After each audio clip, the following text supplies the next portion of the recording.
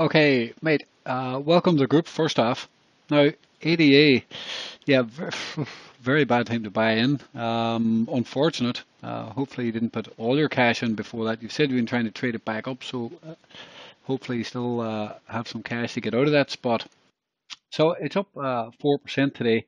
Um, Now, what I will say, right, when you base like this for 15 candles, or whatever that is. I didn't count them. I'm just saying. When you put a basin like that, you know, sometimes you can get a really explosive move.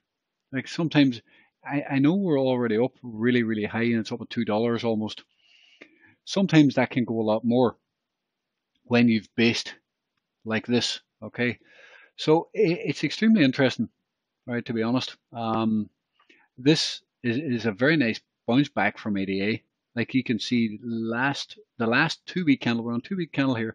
It was a bearish candle, and we've 3 days left here, and we're actually finishing pretty strong, which implies, maybe ADA wants to actually go higher, right? It's so far it's having good strength. Now, I don't know where your entry is. Before the China FUD, well, I'm assuming I'll just say here. You said 1 day before it. I don't know. I think you said 1 day before it. So I'm thinking your entry is somewhere there. That's unfortunate. The problem is when we get back there, there's likely going to be a lot of people kind of in this area and maybe even up here. A lot of people are going to want to sell, right? Because a lot of people bought up here and they're all, if that gets back to break even, it might drive the price back down. Okay, so be prepared for that. Now, if it can then hold up and maybe consolidate, there's a chance this could go back up higher. It's interesting because of this base. Like, I could show you numerous charts like this in the stock market, penny stocks that have been down to $2 or $2, sorry, 10 cent and went to $2, and sometimes they go to $5 and $6, right? Sometimes they just keep going. So, like you're telling me, you're asking me, like I don't know if you're still in your initial investment. I'm not sure what 138 is because I trade the US dollar, but it's going up like a rocket. Um, I I don't really see any need to buy here if you're not in, if you've got your original position out. I don't really see a need to buy here. A couple of reasons, and that would be that this is already pushed up really far, right?